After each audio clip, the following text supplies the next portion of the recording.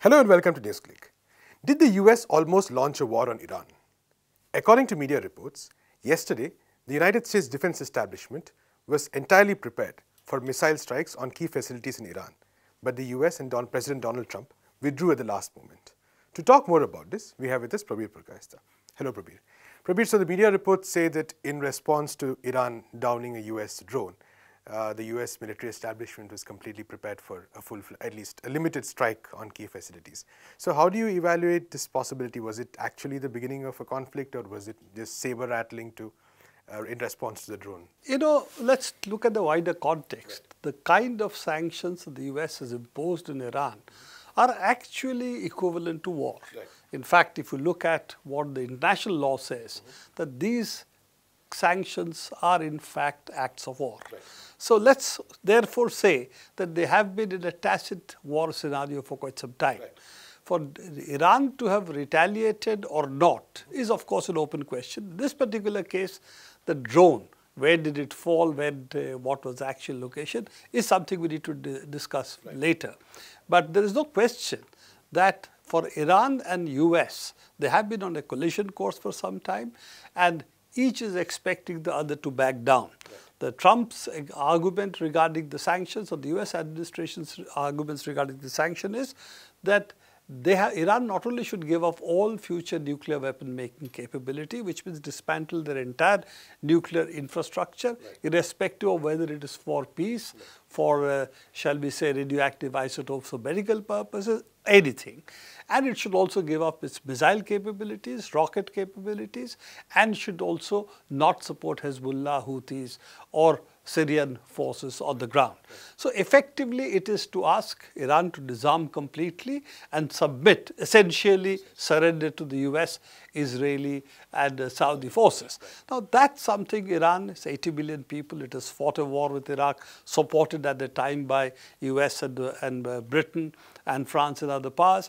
So I think that's not likely. Right. In this particular case, when you talk of, the conflict with the Trump administration, as far as the rest of the world is concerned, we really don't care. Right. Whether they had a scenario where the defense establishment was preparing for a strike and Trump had actually given signal or not, had pulled back or not, I think are irrelevant to the rest of us.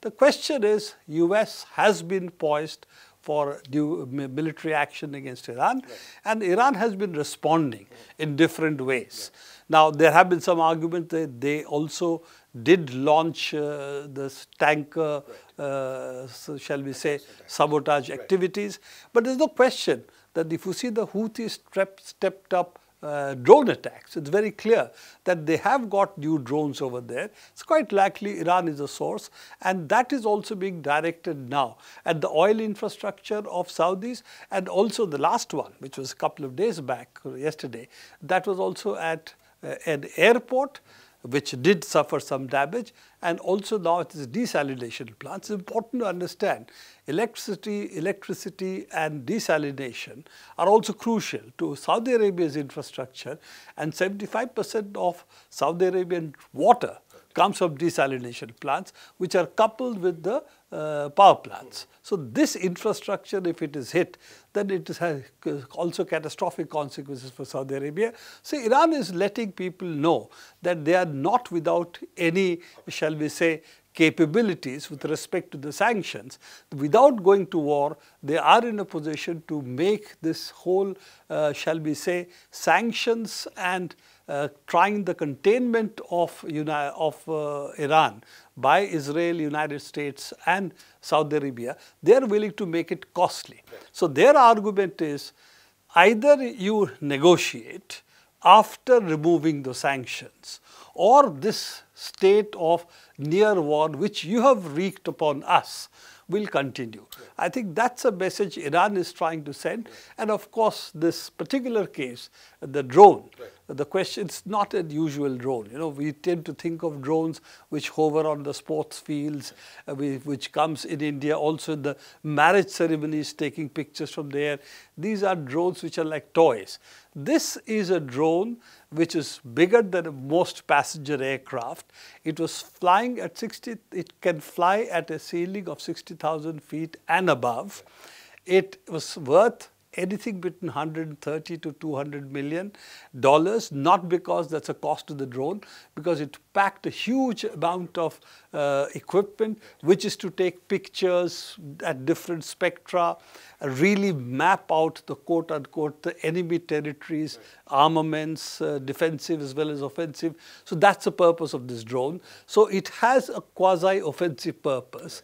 It's basically to map out what would be the quote unquote enemies, our air defense as well as other forces disposition, and therefore the fact it has to come close to Iran's borders. Did it enter the territorial waters, above the territorial waters? Something that we can discuss later.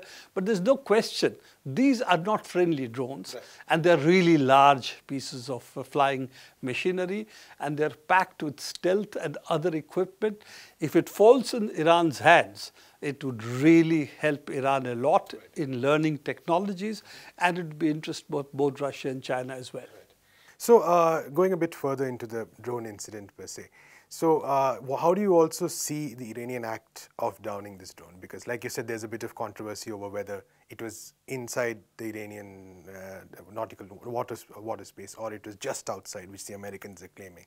So is it also an act to indicate that these are some of the options that we have, in addition to, of course, say, blocking the Strait of Hormuz? See, let's look at the path itself. Right. That the drone actually flew in this direction.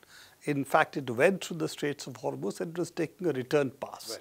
Now, as we know the nature of this particular Global Hawk drone, that it takes a actually it has to come quite close to the coast, because it takes a huge number of pictures and also maps out the enemy's defenses completely. So the closer it comes, obviously the better is the resolution. So it was obviously making a pass again over Iran's, shall we say, or close to Iran's maritime boundary or its coastline. Now, the issue that comes is the Iranians have also shown a drone path, so have the Americans. They don't differ by too much. What the Iranians have showed is when it was going on its return path, it actually veers towards the coast and it crossed into Iranian territorial waters, and it was 8 nautical miles off its coast. This is what the Iranians have said. The Americans have said it is 34 kilometers away from the nearest coast point of Iran. Now, it's not very clear from this statement whether they mean as measured from the drone to the ground or measured horizontally, what this 34 kilometers are. But assuming that it was 34 kilometers measured horizontally and not in this particular, taking height into account, which will actually reduce the horizontal distance quite a bit. But assuming that it was really a horizontal measurement, it would still make a difference of, say, about 5 to 6 that would be 5 to 6 kilometers or 4 to 5 nautical miles outside, 3 to 4 nautical miles outside Iranian territorial waters, which is real 12 nautical miles.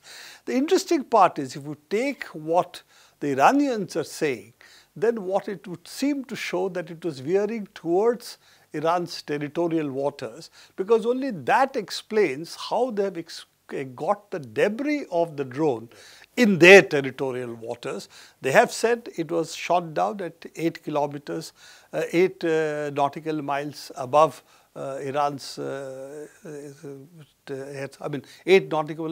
nautical miles distance away from the coast.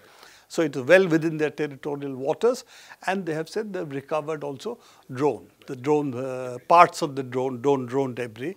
It would also be explained if the American map is correct that it was actually veering towards the Iranian border, Iranian coast when it was shot down. Right. So that will also explain the trajectory and why the drone debris fell inside. So I would say that looking at all of this, the more important picture for us is not exactly where the drone was shot down. It is also the fact the Iranian air defense was able to pinpoint a drone which was at a distance of 60 feet or above in terms of height. 60,000 feet and above, at a height of 60,000 feet and above, and also able to shoot it down. So this is not a minor issue, because the reason that these drones, the reconnaissance drones or this kind of spy drones fly at this height is because they are supposed to be immune to surface-to-air missiles. The fact the Iranians could shoot it down, that is also significant, because it shows that they have really, maybe the S-300s the Russians have given them or they have bought are important here. They have really good air defense facilities, radar facilities. They have pinpointed where it was, and they have been able to strike it with a missile. So I think those do also show that this capability today, if there is a war, certainly Iran can be bombed back to Stone Age. That's possible. But it will come at a huge cost to the Americans, to any other forces that ally with them. Certainly it will mean serious damage to Saudi Arabian infrastructure because of the Houthis, who are also fighting a war in Yemen against Saudi. So they'd be delighted to have a go at the Saudis at the moment. And if they have drone equipment of the quality that Iran can deliver, and if they've just got a small sample of them, it will really devastate the Saudi infrastructure. Saudis have proved to be very poor fighters, so that doesn't help them too much. So I think this is something that makes it clear that Iranian capabilities are not going to be like Iraq's. They have a much bigger country, they have much more resources, they have had more time to prepare, and their offensive capabilities are significant enough for causing damage to Americans and their allies in the region. Right. And although we have discussed this before, it might be good to once again take a look at what would be the immediate impact in terms of Iranian responses to, say, the US assault for that matter, and how would this affect the global situation. So, as we have discussed earlier, that the biggest oil choke point in the world is the Straits of Hormuz, where, as we can see, you can see the line of tankers that flow through the Straits of Hormuz. You can see the amount of oil that flows through it, the choke point that it is. 19 million barrels per day is the flow of oil through Straits of Hormuz. The three countries directly affected by this, four actually, is India. It has huge oil imports, and it gets it from the Straits of Hormuz, because Saudi Arabia, Iraq, Iran, United Arab Emirates, most of their oil shipments takes place through the Straits of Hormuz. So that is one.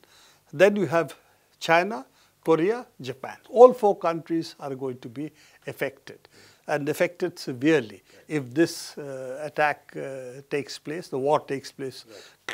If the war takes place, let's be very clear, oil shipment from this area is going to stop, because infrastructure, the pipelines, as well as the tankers, they're not going to flow through that. It's very easy to sink one tanker, one or two vessels, and the Straits of Hormuz then become impassable for the next 3 months. India gets 70 to 80% of its oil from the through the Straits of Hormuz, or countries which are in the littoral states of the Straits of Hormuz, or up the upper regions of the area. So if Straits of Hormuz close, we are going to see a huge crisis in India. We are going to see actually rationing of oil. It's not going to be so easy to supply for rest of the world, to supply through tankers around the Cape and bring it to India. It'll happen, but it'll take time, and it's got a huge extra cost. The price of oil will go through the roof, but the sheer availability, suddenly losing 80% of the oil, is a disaster. I think this is something that is going to be true also for China. It's going to be true for Korea. It's going to be true for Japan. China at least has access to Russia, has access to overland also to Iran, though the pipelines are still in the process of being made. But I think that this is going to be a global disaster of a major variety. And you can see oil prices go up to, as I said, $200, $300 earlier. You will also see certainly a global recession. So all of this put together, I think we are in a very bad place for any war to break out of this. I think so is globally, the global economy at the moment. It's not doing particularly well. The last thing I'll say is I have not understood why other countries are still muted in their response to what is happening, because it affects them directly. Why is India, Japan and Korea, which are supposed to be close to the United States, not saying don't do this? Russians have said, we have Putin who has said this is a catastrophe for the world. The Chinese Prime Premier has said also that this is going to be a catastrophe. But the European Union and countries like India, South Korea and Japan, they are sort of muted protest, muted statements. I just don't understand, because they are all of them going to be vitally affected by this. Thank you, Prabir. That's all we have time for today. Keep watching Newsclick.